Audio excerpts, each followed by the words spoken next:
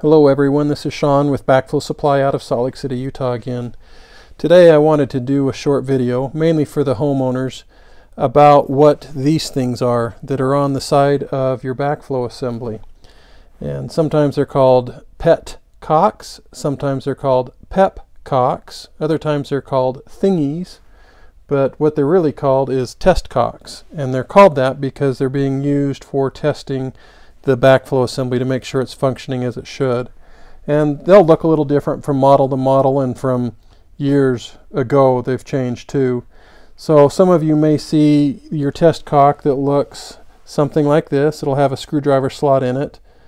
Some of them, the older ones, had a little handle, ball valve handle, but it's just a quarter female fitting here with a fitting on this end, a male fitting. Generally it's an 1/8 inch for the 1 inch and smaller, and it's for 1 1/4 to 2, it's a 1/4 inch male fitting.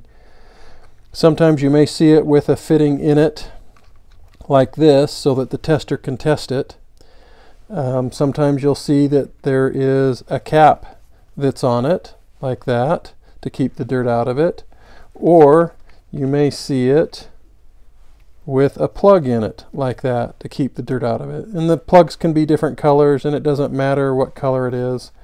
There is even a brass cap that is on those that has an O-ring seal in it, and I understand some jurisdictions actually require an O-ring seal so that if there is a backflow situation and the test cock's leaking, that it doesn't actually siphon water back in. And even now there's this type of a test cock that has the fitting already built into it, and so again you may see it with a plastic cap on it or that brass cap, but it doesn't matter, they're all pretty much the same. Now the one thing that I want to touch on is that oftentimes a homeowner will call me and say they've got water shooting out of the side of their backflow. Well, usually what that means is somehow, for some reason, this screw has been turned, and it's every quarter turn open and closes it, and any place in between it's open.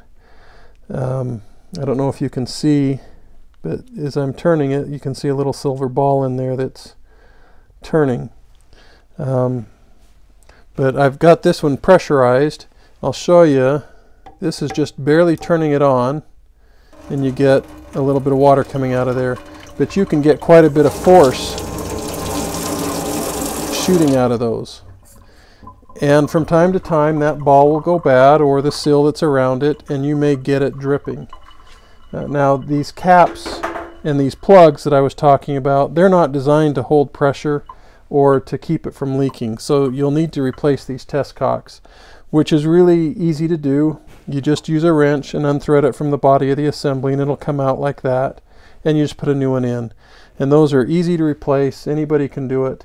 But I just wanted to cover, if you do have a leaking test cock, the first thing to do is to check to make sure that you have that screwdriver slot going directly across the test cock like that.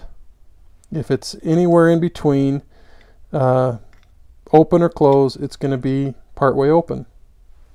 So I hope you find this helpful.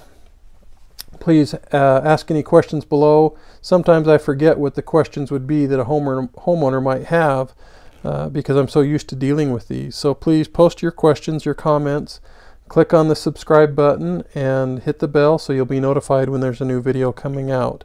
These videos are for contractors and for homeowners, so I hope that they're helpful. Thank you and have a good day.